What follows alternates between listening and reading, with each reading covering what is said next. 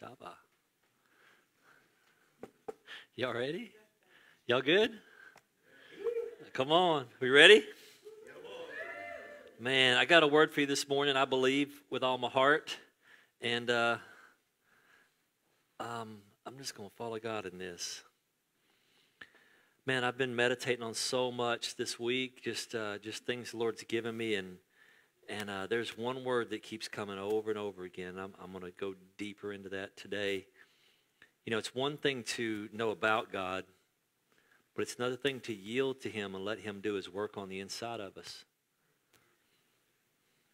A lot of people know about God. A lot of people know scriptures and know things that can describe God, define God.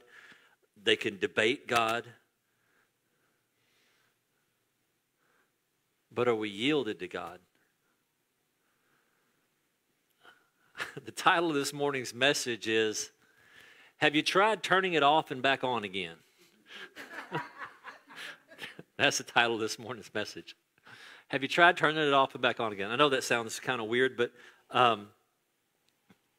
it's important that we understand that God's the one that created all of this, and He's the one that made us, and He knows how things work. That's true. And there's only one way for us to be satisfied in this life, and that's to do the things the way that God made us to do them. Yes. If you've ever done any kind of technical support for anybody, you understand that sometimes you got to ask them to do some things that sound pretty silly. Have you tried turning it off and back on again? And has anybody ever been told that? You called in for an answer on something? Anybody ever been told that and you think, seriously? But then you do it and it actually works. And then it's really embarrassing because that was all that you really had to do. Or the sweat comes over your forehead whenever you realize, oh my gosh, I've called and I didn't try that. And I know that I should try turning it off and back on again, or unplugging it, plugging it back in again. We really don't like to be told what to do. We don't, especially Americans. We don't like to be told what to do. We believe in freedom. I'm free. In Texans, that's right. We were talking to some people that they were like, what's the deal about Texas? You know, Texas history and Texas this. And if you're not from here, you just don't understand. I can't explain it to you. If you're from Texas, you know, it's just because you're from Texas.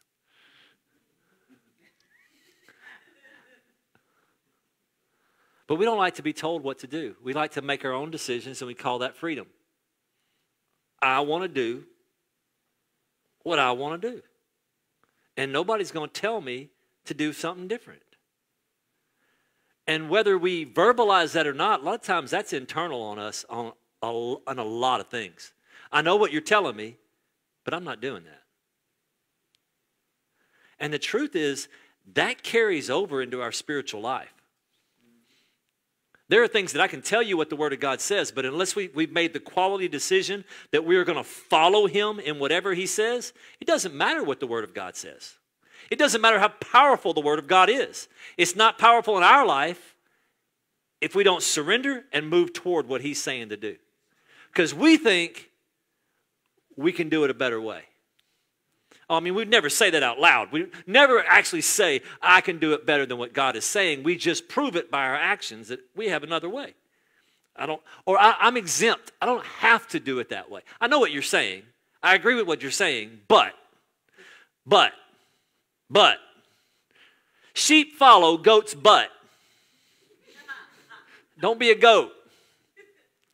We need to follow. We need to find out, what is God saying about my situation?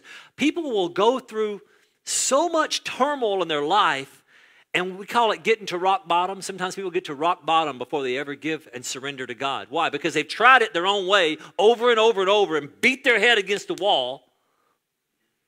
I was watching a video the other day. It was perfect. It was a goat.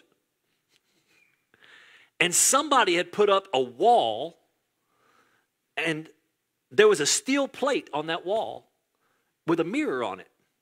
But it was like it was unbreakable, kind of reflective metal. And that goat was having him a time. Oh, I am. Oh, I am. And that other goat wouldn't give up. And he just kept pounding his head against there and backing up and going at it again. And that's what we look like in the spirit sometimes. We're not going to give up. We know that we can do it our way. It's amazing to me how people think that God's word's not relevant for today. You know, many churches don't believe that God is enough. We need a smoke machine and a Nintendo game station. We got to have all this for the kids, and we have to have all this for our entertainment. And where are the light shows? And where's the LEDs? And how do we get this to manufacture glory that we can't produce? Because, no, God's not really relevant today. Look, Jesus is relevant every day. He doesn't go out of style. Sin does not begin to shift according to culture. It's clear. It's clear. It doesn't change like, well, you know, nowadays nowadays they. Nowadays the world. You think that the sins of this world are different than it was in the Roman times? If they put on the screen what was happening in the Roman times, you wouldn't look at it. You think it's changed? It's not changed. We're not more current now. Nothing new under the sun. It's the same. It's just we're different. We come across as spiritual teenagers. Teenagers, just plug your ears for a second. I'm not trying to be mean to you, but we've all been there. We know more than our parents know. Until you become a parent, and then it's like, oh my gosh, they aren't as dumb as I thought they were. We know it all because we're teenagers. We know how things should be. Have all the answers.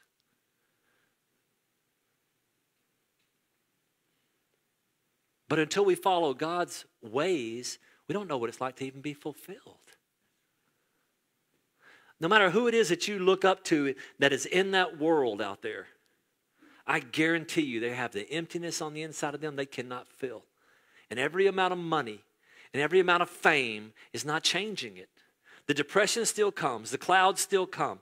And the show must go on. But they're just like us. Do you remember what it was like before the light came on? Do you remember what the depression was? Do you remember what the anxiety was? Do you remember what it was like to feel empty? Or to keep searching for something you don't even know what you're searching for? Sometimes when we receive the Lord and we've had Him move in, we forget what it was like before. And then the church, quote, begins to judge everybody else, which is real weird to me because He didn't judge us. All we do, people celebrate the possibility of the sinner getting what's due him. How many of you in this room have been born again more than 20 years? Raise your hand. If you more than 20 years, raise your hand. That's good. How many of you more than 15? Raise your hand. Should be more. In case you didn't know that, I went the other way. More than 15 years? More than 5 years? Now, don't vote. We're going to start. Now, how many of you have not been born again for even 5 years yet? Raise your hand. Raise them high. Nothing to be ashamed of. Let me ask you this. What if Jesus came back 6 years ago? In the grand scheme of things, 6 years is nothing. Been gone for thousands of years. Just decided to return in 2018 before you ever knew Him. But in His mercy, we've come to know Him, and we've forgotten how to extend mercy to those who don't know Him yet. As if there's something wrong with them. Isn't that bizarre? What's your point, Pastor? My point is this. We have a way that seems right to a man, but the end of it is destruction. And we come into the kingdom sometimes and move as mere mortals. We act like the people from before we ever knew Him. We don't yield. We don't allow His word to change us enough. We just want the do's and don'ts. And if we can put the checklist out there that we're not doing this and not doing that, and not doing this and not doing that, then we're good. somewhere along the way, God's trying to transform us so that when we encounter people out there, we don't have to just tell them what Jesus is about. We show them what Jesus is about. We show them what he's like. I've had testimonies. I've heard different ministers give, and it's pretty. Sometimes it's pretty radical that they'll be traveling or something, and someone come up to them and say, "I've never met anybody like you before." They've met thousands of people that go to church, but they'll say, "I've never met anybody like you before." What do you mean? I don't know. You just seem loving. You seem kind, like genuinely kind. We wear passive aggressiveness as a badge of honor. Well, I only told them. I just gave them truth. Truth with the attitude of the devil is not truth. It's not truth at all. I was giving them water. Yeah, but you were giving them water in a filthy cup.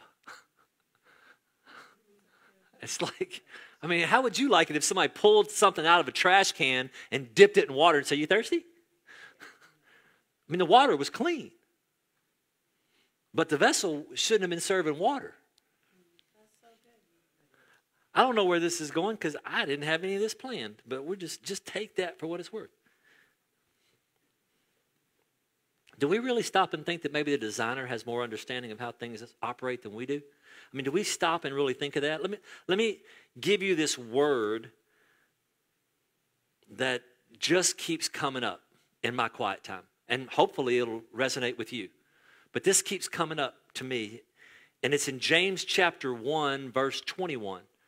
It says this: "Therefore, putting aside all filthiness and all that remains of wickedness, in humility," that's the word that keeps coming up. "In humility, receive the word implanted, which is able to save your souls." In humility, man, I've quoted a lot of times, receive the word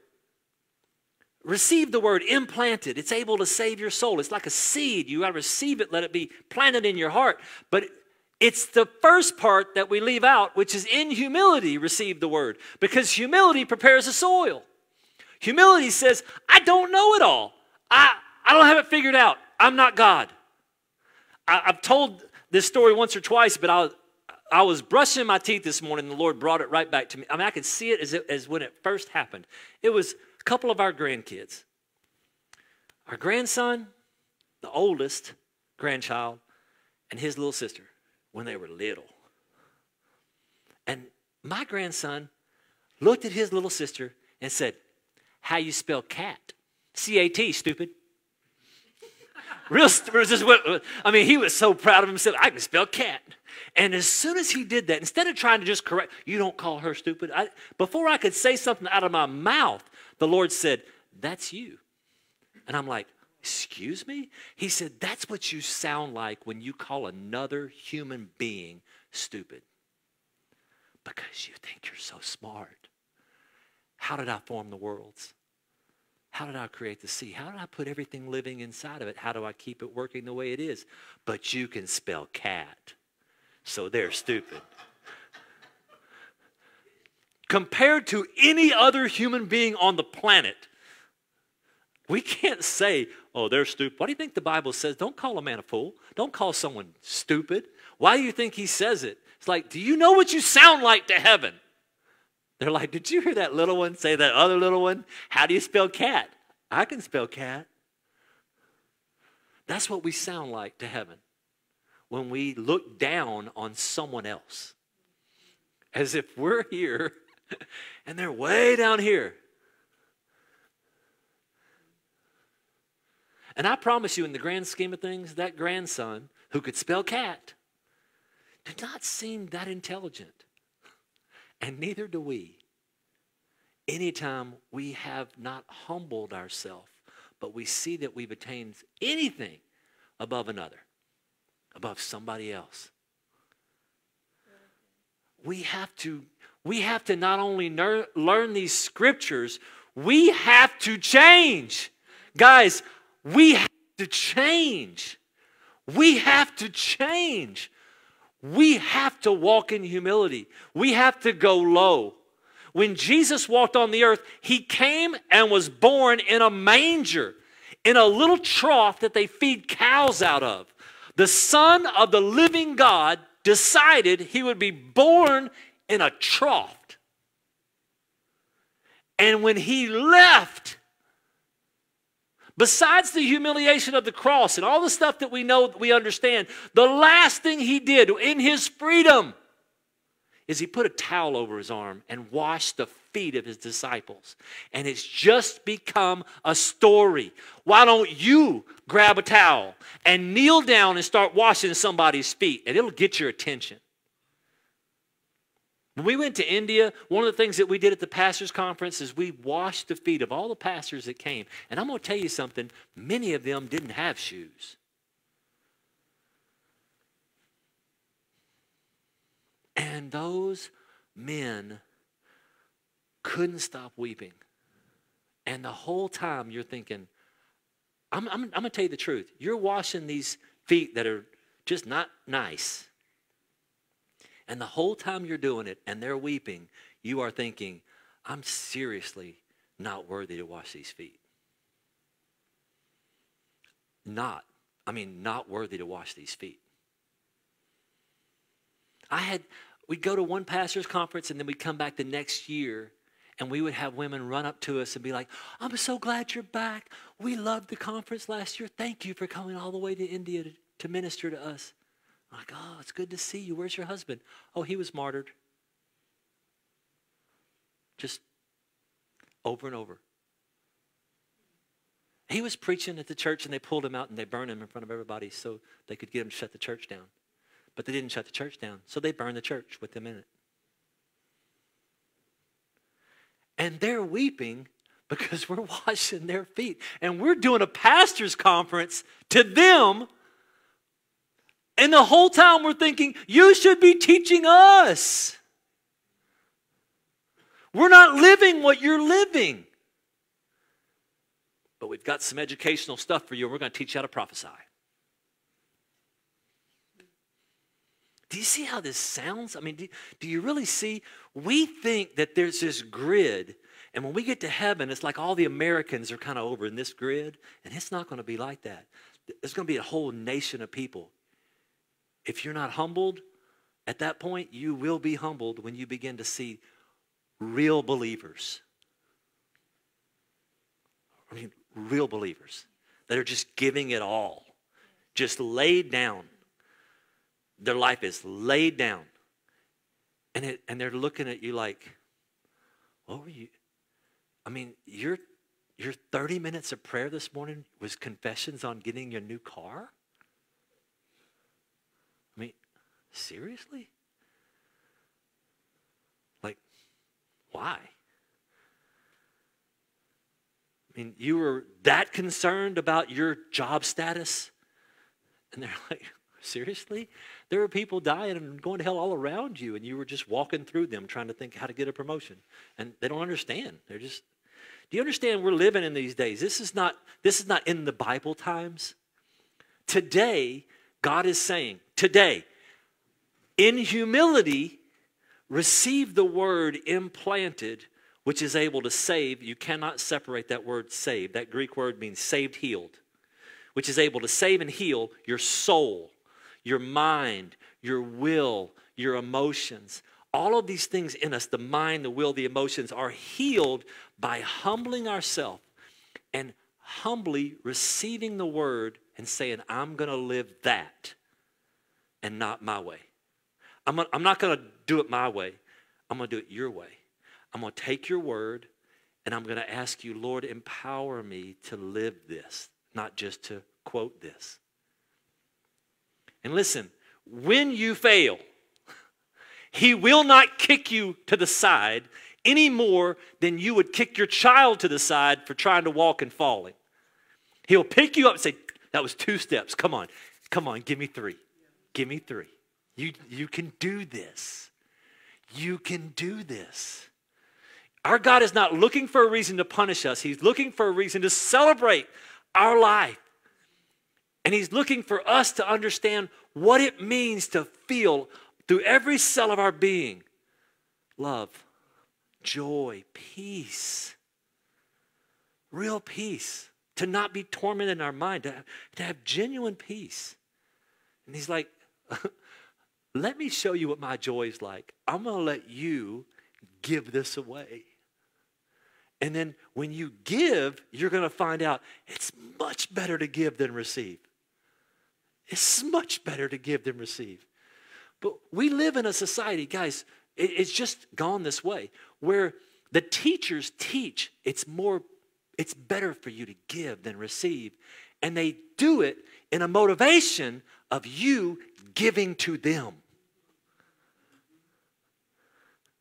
Like, you need to give in the offering, guys. It's more blessed to give than receive. You need to give. It's more blessed to give than receive. And the majority of you that are trying everything in your heart to live this, most of your giving is never seen. Because that's the way it should be. It's not just the offering bowl that he was talking about. He's talking about laying down your life for somebody, buying groceries for the person next door. You see someone on the side of the road with a flat tire, you buy them a new tire. You hear me? It's not that complicated. I can't tell you, there are times that I will have what I call my little extra fund. My extra fund. Sometimes it's from ministering somewhere and they give you an offering and then you report that offering, you pay tax on that offering, you take what's left of that and you say, I'm just going to use this for something. Or you take your birthday money or whatever and we put it in envelopes. And I can't tell you, I'll be saving towards something expensive. So it's taking a while. Because I would never take my money, I just wouldn't spend it. And I start saving it, and then I'd get about halfway, and he's like, cool, now give it away.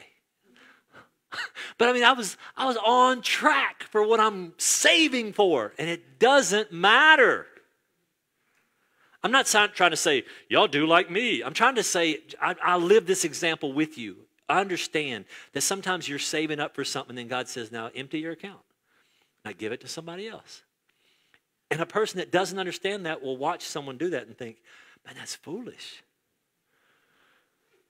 Because they're living carnally. They're living by the principles of this world instead of the principles of the kingdom.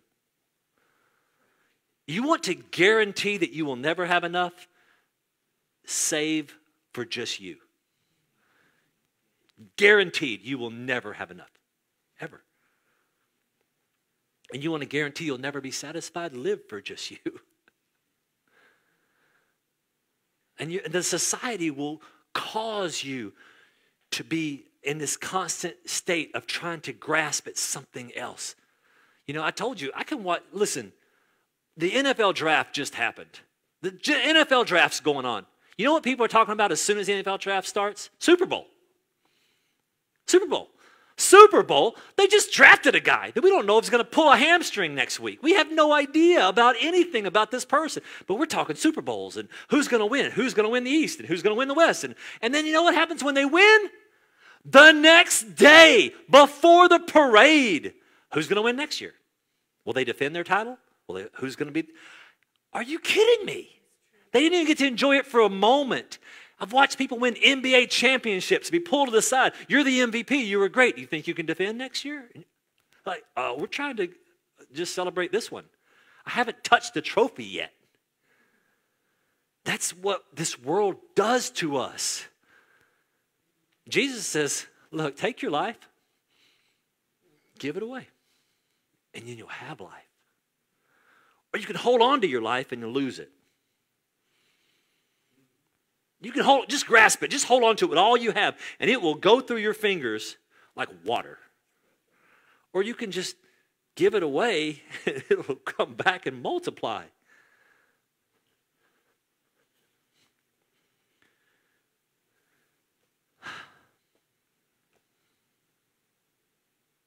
The written word of God comes to us in seed form. Mark chapter 4 teaches that. Every word that he's speaking to us, it comes as a seed. Every word, every message you hear, every message that's preached to you, everything you read in your quiet time comes into you as a seed at that moment. And it has a chance if it's received in humility. But if it's not received in humility, there's no intention to just do. How many of you ever prayed this one? God, just tell me what to do and I'll do it. I don't know what to do. Just tell me what to do and I'll do it. And sometimes I just know God's looking around and he's going, bless your heart. No, you won't. You're telling me you'll do, but I know. So I'm going to keep working on you. It's time for us to grab a towel. It's time for us to go low. To go low. Because the way up is down, the way down is up in this world. It's just the truth. When you're going to walk in the kingdom, it's going to be opposite of the world. Why do you think there's a lamb continually on the throne? This is the Passover season. The Passover lamb forever on the throne. Forever. Not to remind us of our sin, but to remind us of our redemption. To remind us that he loves and he redeems. The humility prepares the soul of our heart to accept the conditions of the word. Because we don't like to be told what to do. We have to humble ourselves so that when the word comes, we're like, oh, I'm going to do that. Anybody ever been corrected in front of other people before? And there's a nice little, there's a groan in there. All of us have been corrected, right or wrong, in front of people. I've been publicly corrected on a microphone at a conference. That'll humble you. I did. I was ministering at the front, just talking to a couple, and the Spirit of God told me to tell them something to encourage them. They worshiped. They did worship. And the Lord said to them, there are times I know that you don't feel worthy to get on that platform, but I'm telling you, I've washed you and I've cleaned you and you're ready. And I'm just encouraging them. And you can see it on their face that God's touching them, right? Their pastor hears it. Now, in the sound of my voice, probably rows 1 through 3 might be able to hear me. That's it, out of the whole conference. So he grabbed a microphone. I need to correct something that Sidney just said. Because it was public, I need to say it publicly. I'm just like, huh? I'm thinking, what in the world just happened? He made it sound like they're having trouble in their marriage. I'm thinking, I don't know anything about their marriage. I'm just trying to encourage somebody that God's got you. And then this whole little thing. Their marriage is fine. They're fine. It's not that they don't feel worthy. Blah, blah, blah. He went through a whole little thing. Okay. And I just stood there. And then I went back to praying. My spiritual papa was there. And I just went back to praying. And then we're done, and we go back to the green room. And they had food for us and everything, and we went back there to sit and eat. And this pastor had to dismiss himself, and when he did, my spiritual father looked at me and said, Sidney, you were actually right on. And what he brought up about marriage, you were right on about that too, whether you knew it or not, because they called me last week with trouble in their marriage, and he doesn't know it. And so I'm sitting there going, wow, okay. Because I'm telling you, you get humbled. I mean, I felt like I wanted to get under the carpet. You know what happened a few minutes later? Someone knocked on the door of the green room, which you don't do. I don't know if you know this. You don't knock on the door of the green room. The elites are in there. Knocked on the door. Yes. And somebody cracked the door up. Excuse me, Pastor. Can Sidney pray for me? The pastor that just corrected me has to hear, can he come out there? And he goes, well, he can if he goes out there. I said, okay. So I walked back outside, went to the altar, and I said, let's just pray right here. So I started to pray. Well, when I started to pray for him, a line started from here to the back of this room. They just lined up. And I'm like, what in the world? We already prayed for people. They just lined up just like this. And one after another, people are going, you got to get this guy. I'm telling you, God's saying this. And so I just started saying stuff to different people, and they're busting out laughing. They're roaring laughing because God's hitting the mark. One of those young men I'm friends with now on Facebook, I didn't even remember. I knew it was a person, and I had said something about, I see you with youth, I see you with this, and everybody's roaring because he's a youth pastor, and I didn't know. We're friends on Facebook. He messaged me just about a month or two ago. I bet you don't remember, but you were at this place in this city, in this state, and he's going on, and I'm going, I remember. I'll never forget. But you said this over me. And this is what's come to pass. And I'm just like, see, God will watch over you, but sometimes he'll still let you get humbled. To see how are you going to, because I could have defended myself. I could have got an attitude, went to my papa. Did you hear what he said? Or when he says, hey, you were right. Well, you need to correct him then. Well, can you publicly validate me? Just let it be. Just let it be. Because God's more interested in what he does in us than what he does through us. He's more interested in who we become in our character than how we are in our comfort. We teach a comfort gospel. It's all about happiness, joy, peace. And my Bible says there were those who were burned at the stake, sawn in two, people that died for this gospel, that the world was not worthy of them. And we amen it, and then someone just says something bad about our character. I'm not friends with them. I'm disliking them on Facebook. So, that's it. I don't want to be associated with them. Anybody even ask me, I'm just going to put a warning out.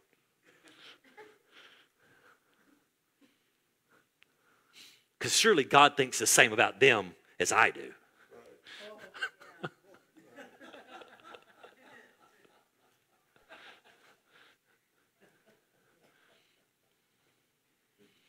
Sometimes it actually takes pain, difficulty, and even despair to bring us to the place of surrender. That's not God's plan, but that's his mercy because he never gives up on you. I've been to the place of despair, despairing of life itself. I have been to the place where I have said, God, it would have been better for everybody else if I had not been here. I would rather just not be here. I've prayed that prayer many times. I've been at the lowest of the low. And I've also been at places where we sang a song earlier, Jeremiah 33. And I have a friend, if she sings that song, you can't tell if it's the recording of this or her. I'm telling you, you can't tell. When I played it, Kathy goes, how'd you get that recording of her? I said, that's not her. Oh. And I watched that woman die of cancer.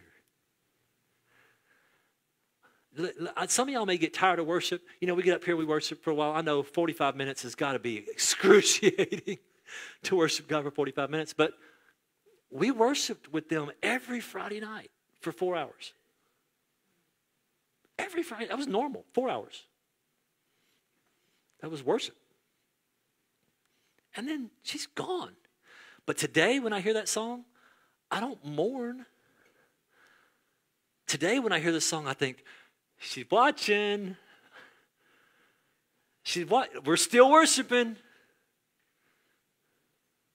We're still worshiping the King, just like you are. Because she's in the cloud of witnesses now. She's on the bleachers. Come on, you can do this. When you get here, you're not going to believe how amazing it is here. Don't mourn me. I got to watch you still be on earth, poor thing. Don't mourn me.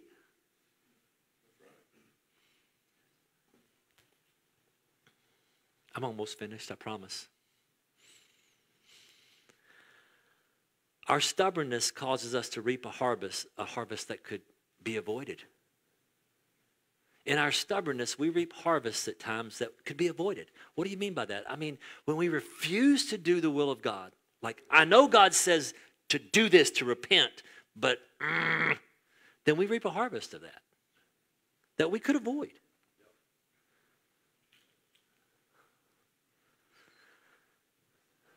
I wrote something on Facebook this week that because I heard this from Brian Britton and it stuck with me. He was telling me about a pastor's office, and the pastor's office had a picture on the wall, and on the wall was a picture of a cross, and on the cross it said SELF. Self was on the cross. And he said when people walk into the pastor's office for counseling, it solves a lot of the problems of counseling right there. Because if we will just do that, it solves a lot of issues. It's self that gets us in trouble. It's trying to get our way. Self will not lay its life down for the other. Self will not. Husbands, love your wives. What does that mean? That means period. Love. Got a good amen over here, but listen to this. Women, honor your husbands. Ooh. So everything you're saying, doing, and demonstrating is honor, right? No, I got another way of doing it. I got a better way. I give him what he deserves. Oh, it's a good thing that we all get what we deserve, right? Ow. Everybody curl your toes in real quick, just for a minute. Just curl your toes in. Humility takes the person that you believe dishonored you and causes you to wash their feet. Jesus didn't wash the feet of his disciples and get to Judas and go, I know what you're about to do. I ain't washing those feet. He washed Judas's feet the same as everybody else, exactly the same.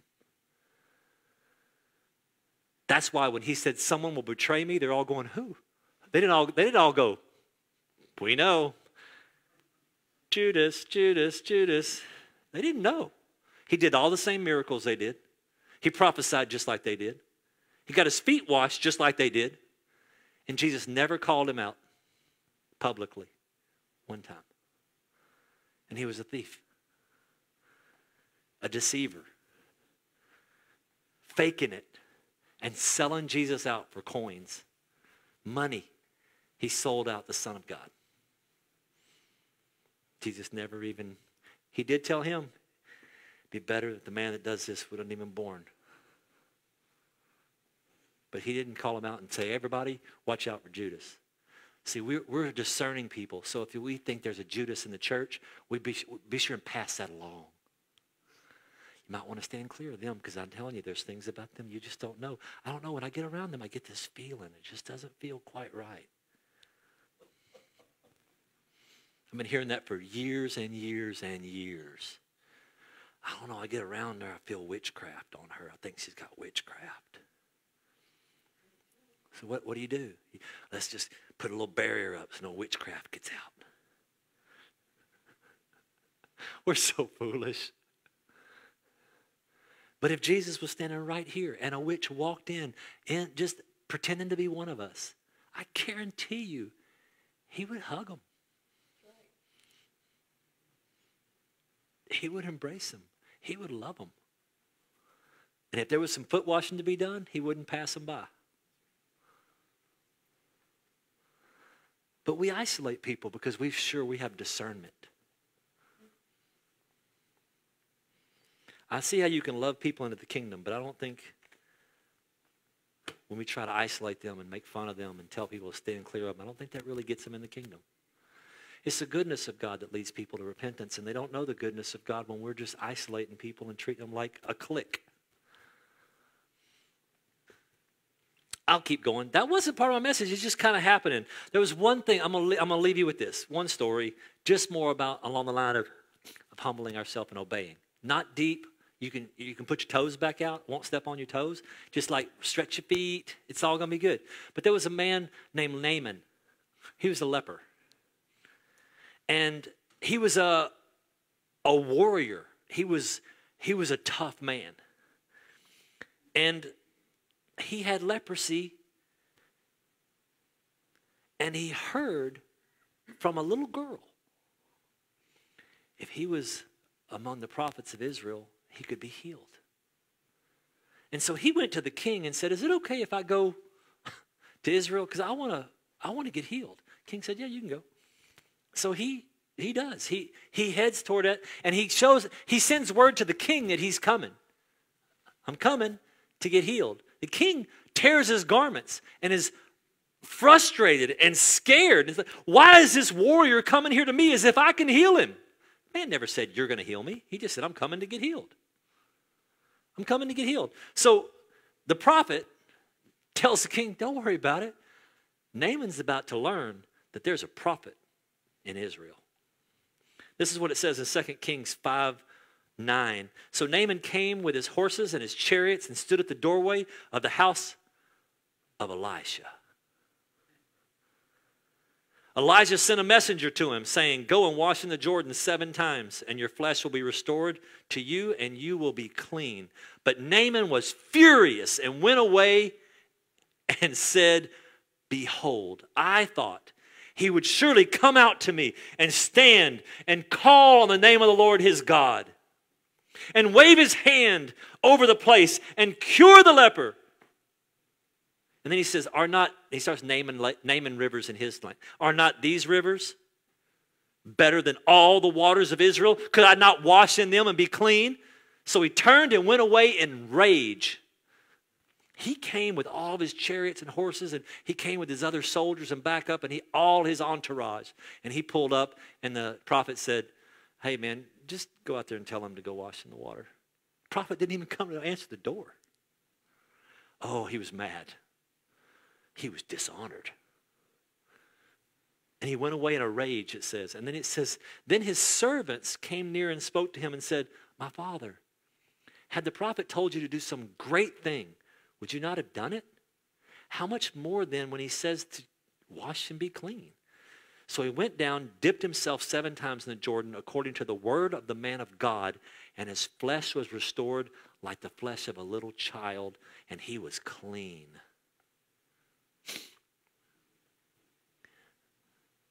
And I counsel people every day just like that.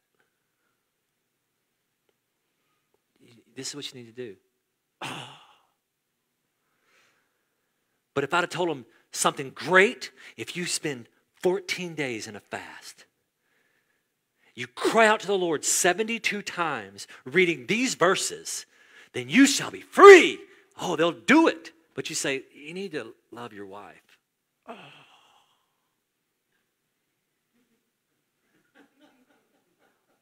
Great. I've been doing that. I told her I loved her when I married her. If I change my mind, I'll let her know.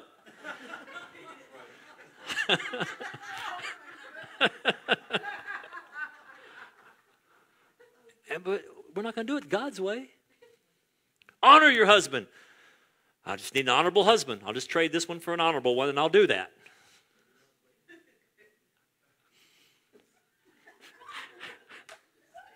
Just laugh.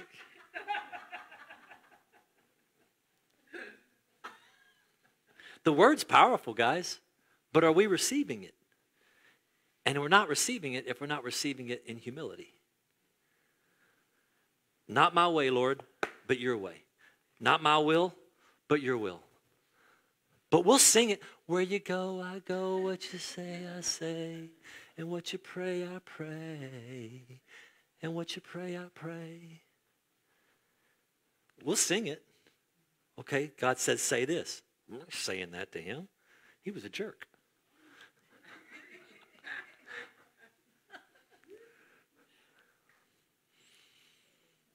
We're just going to be miserable. Let's just be miserable. We don't know that our repercussions affect generations. That's right. You're not affecting your decision. Your decision is not just you. I'm not going to do that. Well, it's going to affect you and your children and your children's children. Because you've decided, it doesn't matter what God said. I'm not doing that. And we would never say that we're shaking our fist at God, but we're shaking our fist at God. I'm not doing it that way. And it's the answer. People say, well, I tried that. Oh, well, if you tried it, then you're exempt. You tried it twice. I mean, you take a prescription for 6 months.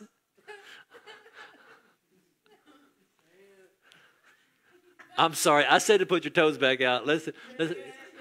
Put your flip-flops back on. We're going to just wiggle our toes. I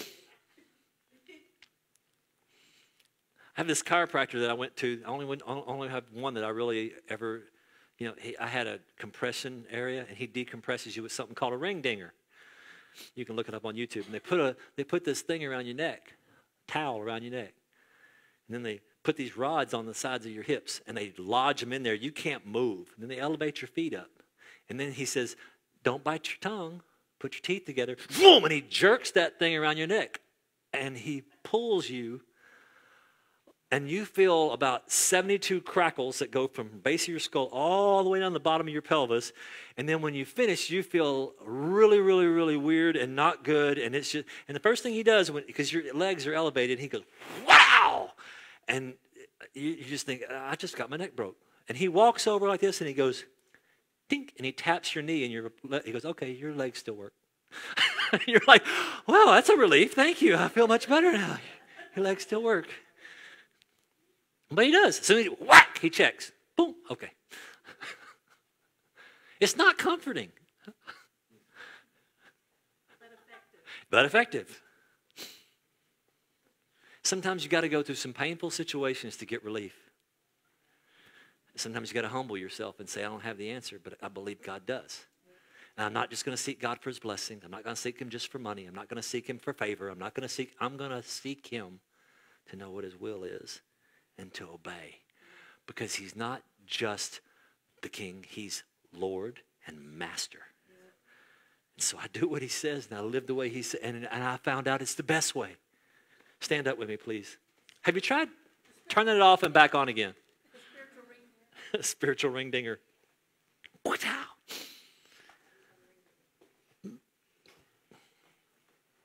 I dare say to all of us within the sound of my voice, please listen to this.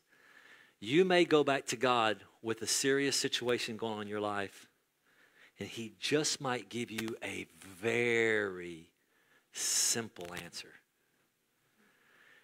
The answer is simple, but extremely difficult.